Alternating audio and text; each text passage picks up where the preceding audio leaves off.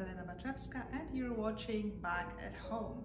In today's episode we continue discussing the music of Mozart, his famous Turkish March Sonata in A major, K331.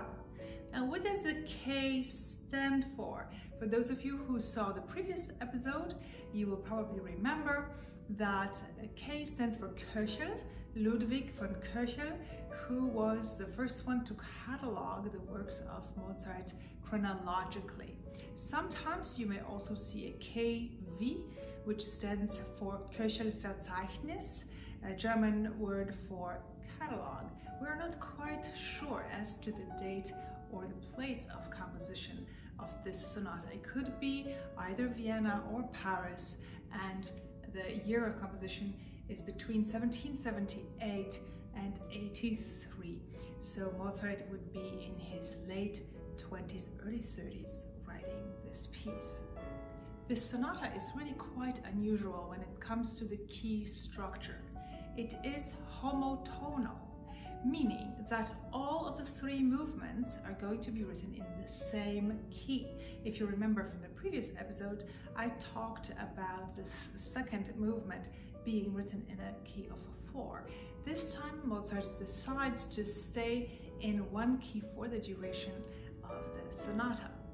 The first movement is also not the traditional sonata form that I discussed last time. It is actually written in a variation form. So let's discuss a little bit the material. You don't need to have an advanced degree in theory to be able to understand some of the ideas behind the music.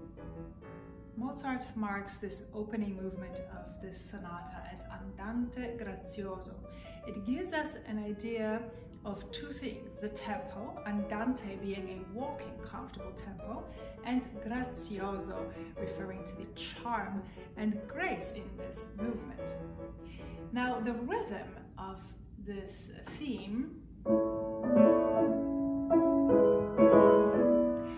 alludes to what is called a siciliana, a dance featuring a lot of that dotted rhythm. Let's listen again. Dotted, bum, bum, bum, bum. The theme is presented rather simply, two groups of 8 measures that are repeated, and I discussed the idea of repeating sections in the last video, so please come back to it to find out more. As I mentioned before, this sonata is homotonal. It is written in one key throughout, and it's actually quite unusual that Mozart decides to stay in one key instead of introducing variety by modulating, by changing keys. So it is a challenge of its own. Let's take a listen.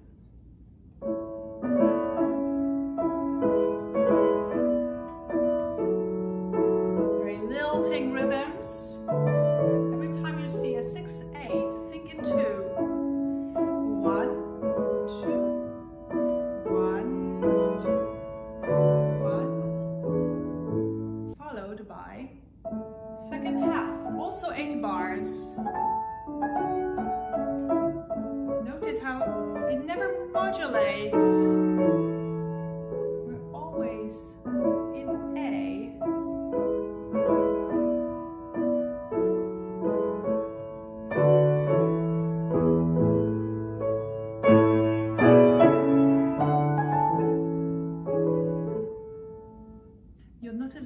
Comfortable lilt in the pulse of the piece. It is marked 6/8, which is a compound meter. In this case, we are thinking in 2, which helps us keep the piece on the light side. I will demonstrate for you. 1, 2, 1, 2, 1, 2, with the 2 being very light, heavier, and light. Down, up.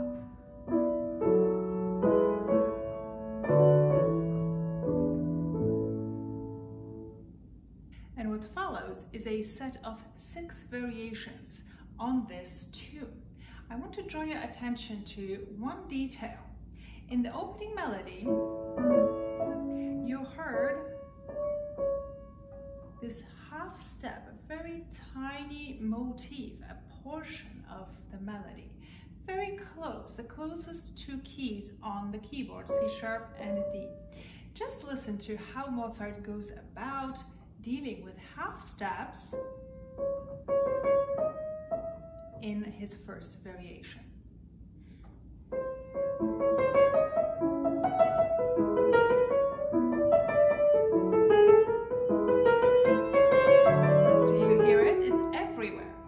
What we also hear is something that I discussed in a previous episode, is opera and multiple characters in the dramatic plot that is evolving here. We started in piano in a very timid manner, but now things change.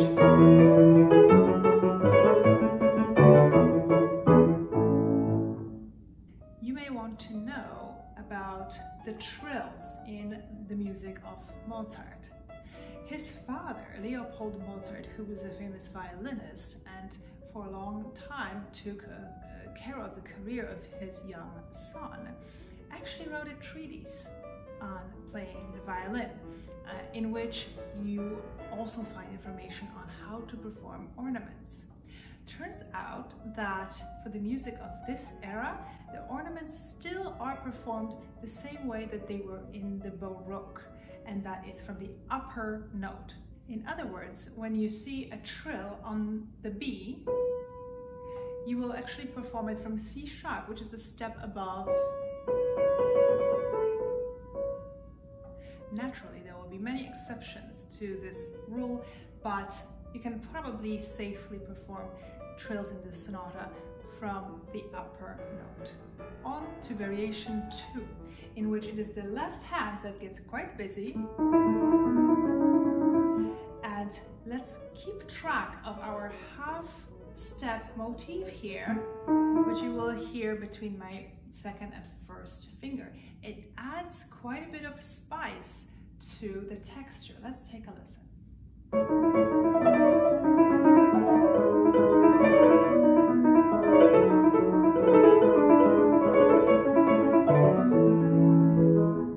And now it is the right hand that will take over the busy triplet work, while the left hand retains the spicy motif of a half tone, half step.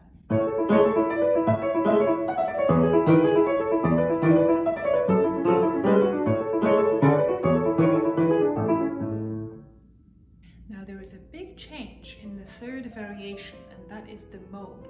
We are moving from A major to A minor. And even though Mozart doesn't indicate the different character, it is the mode itself that dictates us to perform it in a perhaps more subdued manner.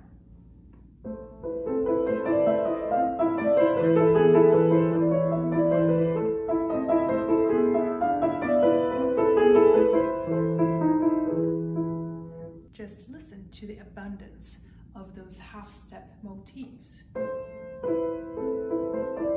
I am slowing down so you can hear them.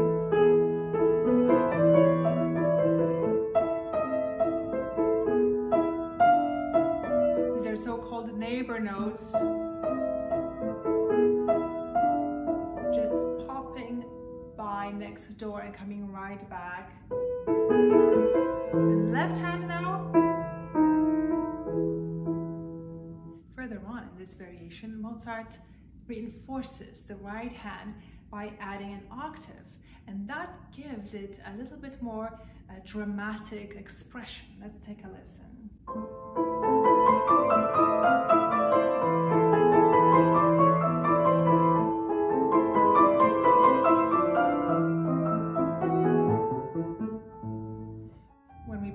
Octaves on the modern piano, we have to be particularly careful about our use of pedal. It is probably best to flutter it, letting your foot go up and down very quickly on the pedal. This probably would not have been possible on Mozart's piano, which had a knee lever right underneath the keyboard, and that lever would have been pressed up by the right knee. Variation 4 returns to the sunny key of A major. In here, Mozart inserts one of his favorite tricks, and that is the arms crossings.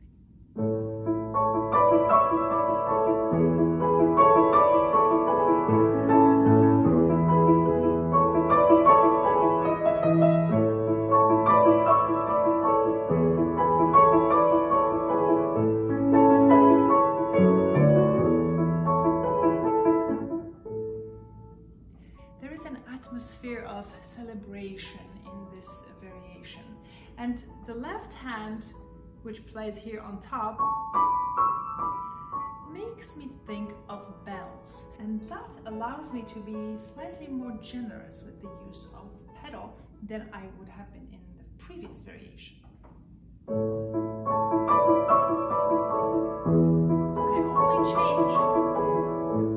only change the pedal when the harmony changes. In the second half of this variation, I'm going to have to be much more careful about the use of pedal because of this stepwise motion here, as well as half steps. We haven't forgotten about them, and neither has Mozart. The fifth variation introduces a new tempo, adagio.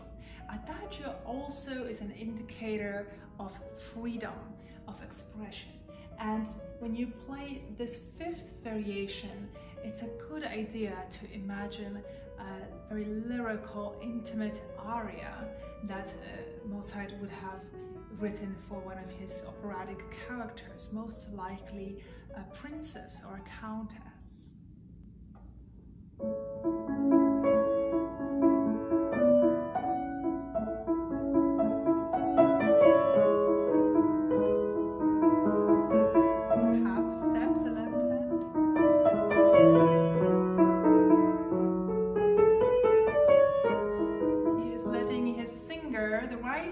Show off.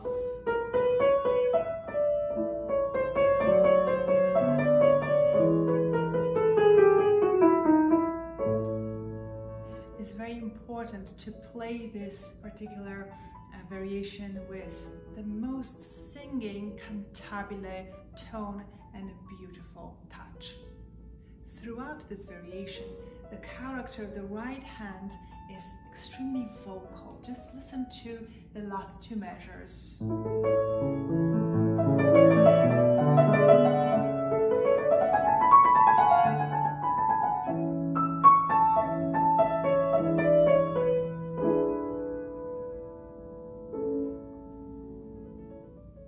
This is certainly something that one might find in a Mozart aria. I should add a detail about pedaling, since we discussed it in the previous variations. Here in measure 107, it would not be wise to use that much pedal because the right hand is too busy with a stepwise motion. Therefore, I recommend overholding the notes just ever so slightly, creating a so-called finger legato, no pedal. Do you hear how it creates a beautiful resonance without pressing the pedal? Now, variation 6 is very resolute, full of energy, passion and joy. Just listen to how powerful it is rhythmically, and don't lose track of the half-step motifs.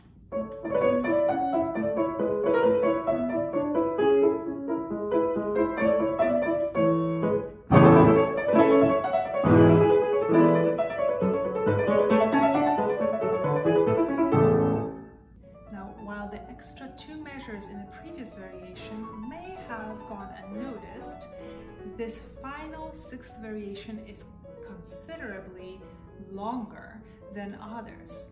Mozart is taking his time to give us a grand finale, and to do so he inserts a coda, C-O-D-A, an Italian word for tail. Here is the tail of this variation.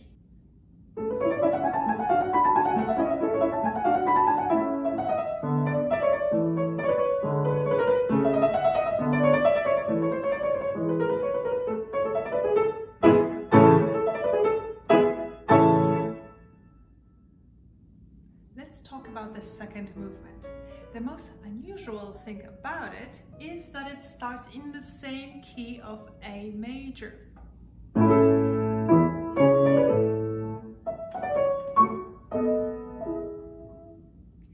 Any other second movement of a Mozart sonata would have started on the key of 4, therefore probably in D major. However, here, as I mentioned before, Mozart seems to be challenging himself not to change the keys and see how many ideas he can come up with without modulation. Another very interesting thing about this second movement is that it is a dance, a minuet. Minuets were extremely popular during Mozart's time and before. You may remember the minuets of Bach, Couperin, and Rameau. It was a court dance, danced in couples, very elegant and sophisticated.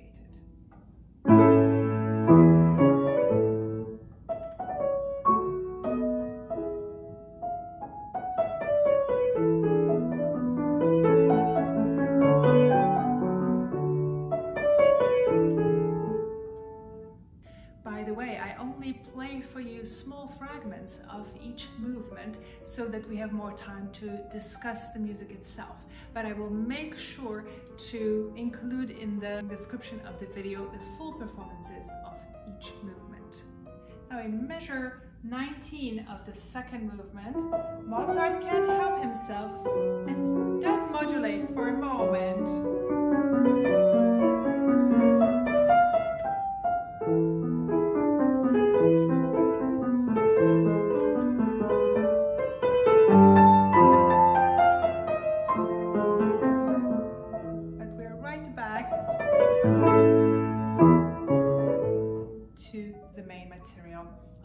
The minuet. You will find a trio section in this minuet, and it does actually change the key for a moment to D major, which is the key in which the entire movement should have been written in the first place.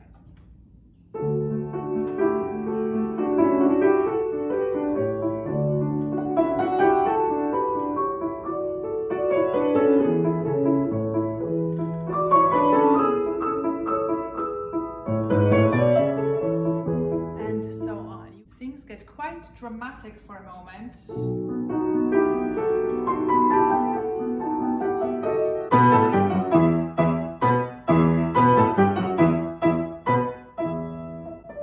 Not for long though.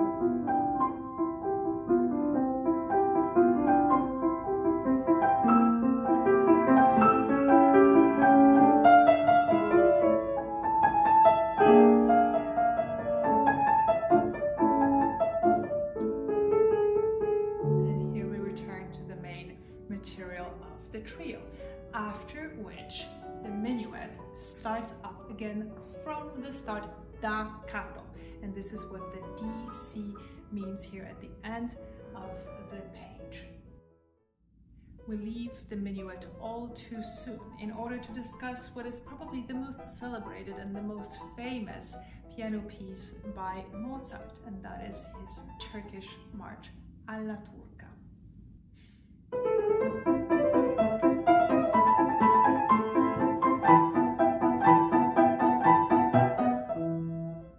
In the late 18th century, the Turkish music, and in fact all things Turkish, became hugely popular in Europe, and Mozart was certainly not the only one writing Turkish marches. His fellow composers active in Vienna around the time, you may know the term Viennese classicist, were also writing Turkish marches. Joseph Haydn and Ludwig van Beethoven were among those composers. You may also have heard the term Janissary music. It was a term referring to military-style Turkish music. And even the pianos, those that already had their pedals down by their feet, included an extra pedal, the Janissary stop. It would make a rattling sound similar to a tambourine. I was very fortunate to find one of those instruments with a Janissary stop when I was visiting Villa Bossi in Italy. Here's a short clip of what this music sounds like with that pedal.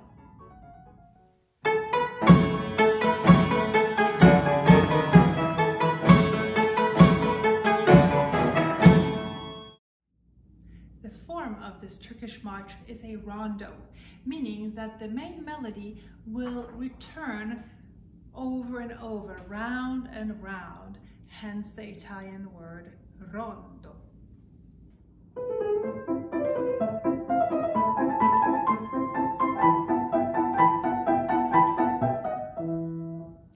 That's the main melody, material A. Mozart introduces moments of light and shadow. Just listen to this modulation here to C major. Very quick departure. Immediately answered back in the key of A minor.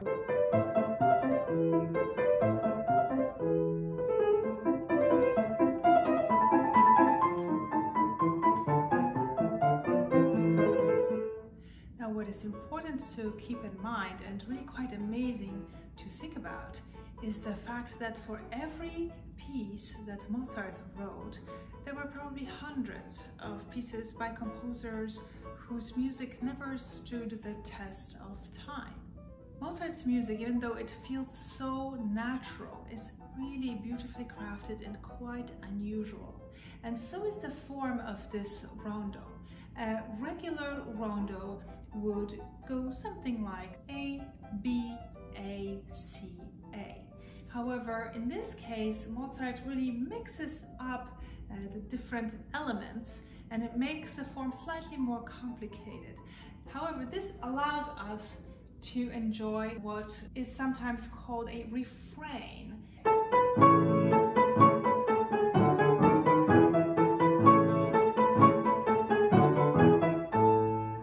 After which Mozart actually proceeds to the material which we could call B.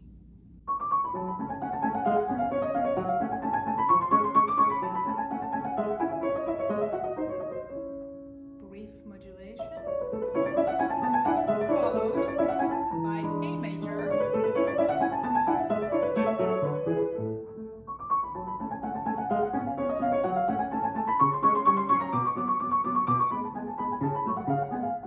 back to the refrain,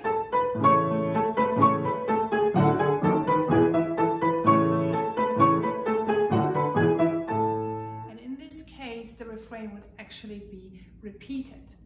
Now what follows is finally our main melody, so we're back to material A.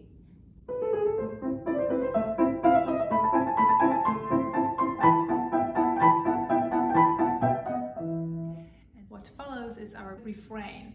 This time, however, as opposed to blocked octaves, it will be presented in broken octaves. It adds more tension and jubilation. And to give us the feeling of a truly grand finale, Mozart writes a coda.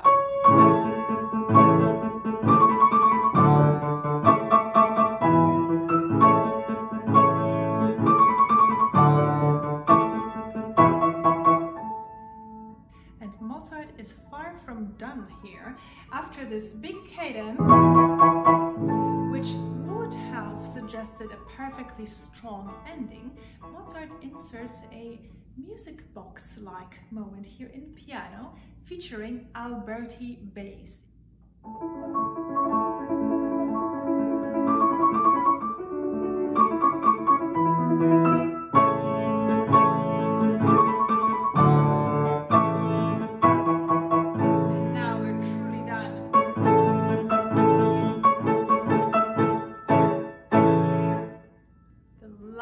Eruption of joy in the key of A major.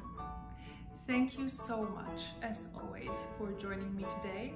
It has been a pleasure sharing this wonderful music with you, and more Mozart will be coming soon. As always, I invite you to join me here on this channel where you will find many more videos on the Bach at Home playlist. For now, take care and stay well.